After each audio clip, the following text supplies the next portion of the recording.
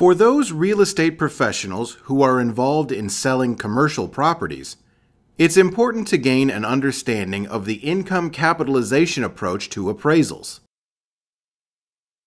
Since this is one of the more complicated types of property appraisal, this process will generally take longer. When would income capitalization be used? Property that is expected to generate income for the owner is usually appraised using the income capitalization approach. This would apply to facilities like office buildings, shopping malls, and large apartment complexes. If you recall, multifamily apartments with more than 4 units are considered commercial properties. What is the income capitalization approach?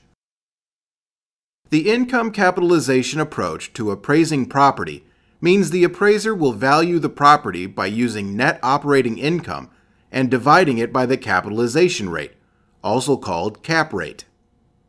The specific formula looks like this: net operating income divided by the capitalization rate equals the market value.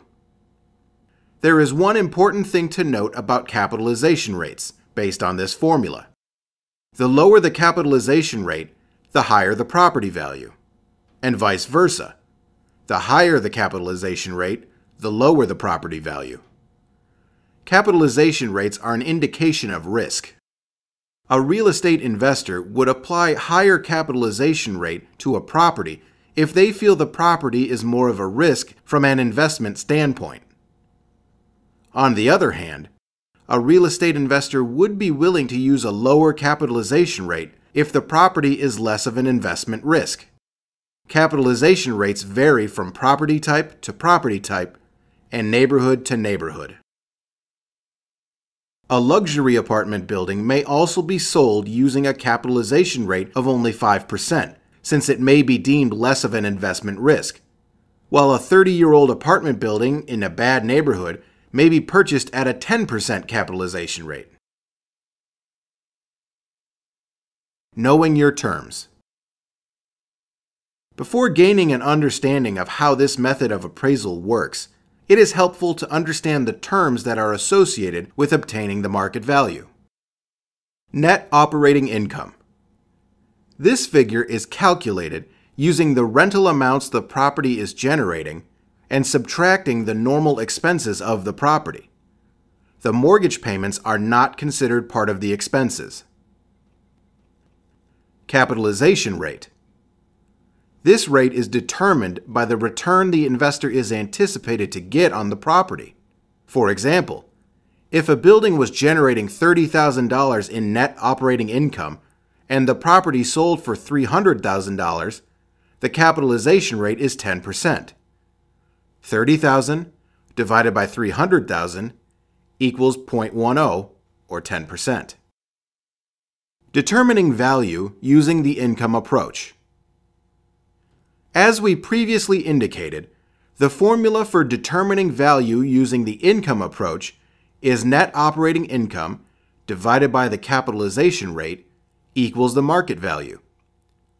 To further understand how this formula is used to get to the current market value, it's important to know how each number is determined. To calculate the net operating income, you first have to know the gross income. The gross income is based on all income the building is expected to generate. This would include rental fees, parking fees if applicable. In the case of an apartment building, it would also include fees such as those applied to pets or income received from laundry facilities. One can use the average market rents for similar properties in the area and base the gross income on 100% occupancy.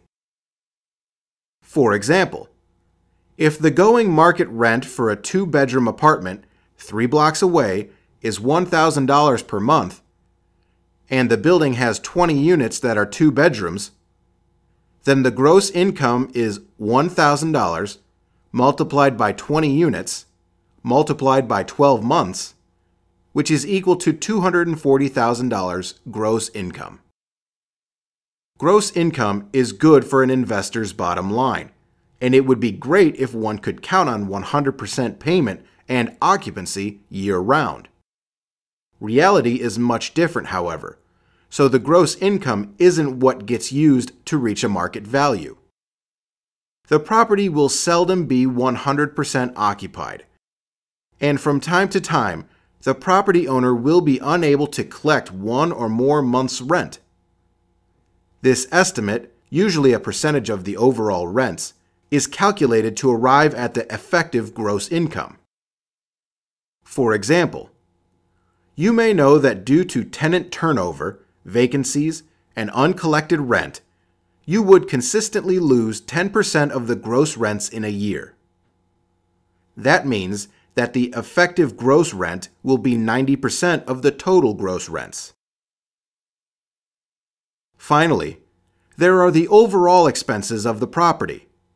Remember, the mortgage payments will not be used as expenses. Fixed expenses, which are expenses that do not vary, such as taxes and insurance, are added to variable expenses, such as reserve requirements for replacing appliances, ground maintenance expenses, such as snow removal and landscaping, and utility payments. These expenses are then deducted from the effective gross income to determine the net operating income of a building.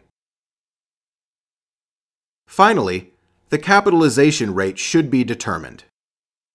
Remember, this is the anticipated rate of return an investor would expect on the property. This is calculated based on net operating income and the sales price of the property. The formula looks like this. Net operating income divided by the sales price is equal to the capitalization rate. The appraisal steps for the income capitalization approach. Since both lenders and buyers will have an interest in the overall market value of the subject property, the appraiser's job is a bit complicated. Whenever possible, the appraiser will want to obtain income and loss statements from the actual property because they will provide them with the most accurate information, bearing in mind that there are still other ways to get the value. Step 1. Determine market rent. The appraiser must determine what the average market rental rates are in the area for properties that are similar in structure. For example, one would not take rent from an office building and apply it to an apartment building. Comparing apples to apples is important for this step. The appraiser will typically use the full occupancy rate, allowing them to calculate potential gross income. Step 2. Vacancy and missed payments. Appraisers need to decide on average vacancy rates. Should the appraiser have access to the most recent income statements for the property, this calculation is straightforward. Lacking that, the appraiser can use typical vacancy and default rates for comparable properties, which can often be obtained from the last sales data for those properties. These losses are deducted from potential gross income to arrive at the effective gross income. Step 3. Total operating expenses. Some fixed expenses, such as taxes and insurance, are easy to obtain. Tax rates can be obtained from the municipality, and insurance rates can be obtained from a reputable insurance provider who has similar properties in their portfolio. Variable expenses, such as reserves, will be calculated based on numerous factors, including what amenities the owner offers to tenants, what furnishings and fixtures are part of the building, etc. The appraiser should review the purchase and sales agreement, as well as speak with the property owner to obtain these figures. Once the appraiser has the estimated total operating expenses, they will be deducted from the estimated gross income to arrive at the net operating income. Step 4. Capitalization rate. When the appraiser reviews similar properties that have sold in the area, they can arrive at a reasonable capitalization rate.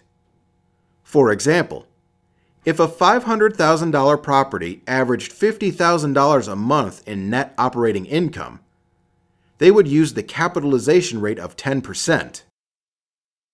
Net operating income divided by sales price equals capitalization rate. Remember, the most effective way to get the true cap rate is to get the actual net operating income from the property owner.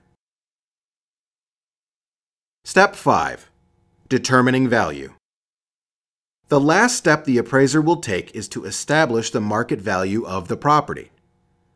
This is done by dividing the net operating income by the capitalization rate of the property.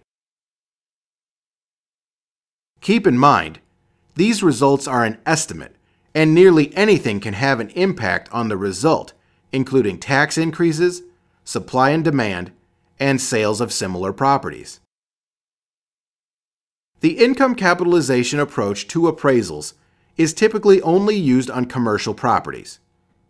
Commercial properties include large apartment complexes, strip malls, shopping centers, and office buildings.